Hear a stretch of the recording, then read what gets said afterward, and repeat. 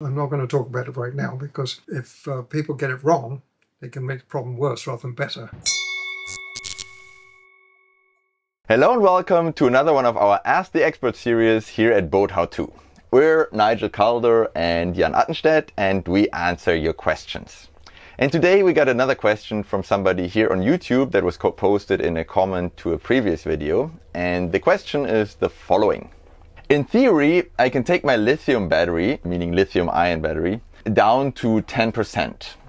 Is it okay for the battery if this is done regularly, or should I upsize my battery bank to avoid regular discharge to that level? Well, I think you're right in theory, but in practice... Well, it's fine. And these batteries, particularly if it's lithium iron phosphate, they're designed to be cycled 100% of capacity, up to several thousand times with many of them. So it's fine as long as the cells don't get out of balance and they're all being pulled down to around 10%.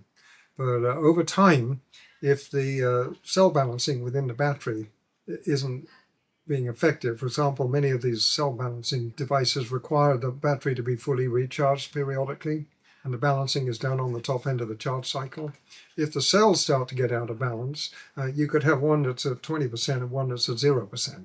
And then we're going to run into trouble. So the key here is not the depth of discharge so much as the fact that we have a decent cell balancing capability and that it's activated on a reasonably regular basis to keep the cells in balance. Also quite important if you have these like so-called drop-in lithium ion batteries, and you have like a multiple of them in parallel, then so really make sure that you take care of the manufacturer's prescriptions for the installations and don't put more in parallel than they specify, because that's actually an issue because you don't have a BMS that's connecting the battery and basically balancing across batteries. So let's talk about that briefly, Jan, because we're seeing large series connections to get to high voltages in electric propulsion, 400, 500, 600, 700 volts sometimes. And not all of these batteries are set up to balance in series.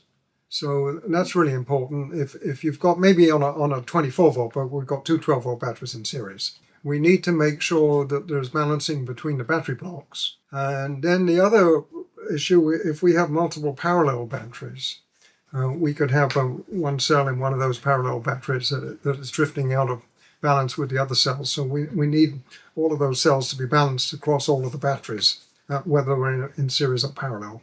And most of these drop-in batteries do not have any capability for balancing between batteries.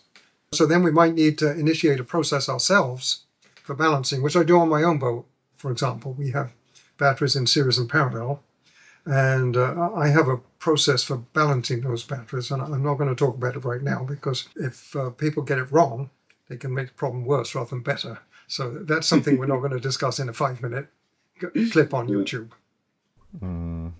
Well, and that brings us to our usual topic at the end of the videos. If you want to learn more, check out our courses at BoatHowTo.com. For example, in our Advanced Marine Electrics program, we currently have like a whole module on lithium ion battery installations and how to do it safely and standard compliance.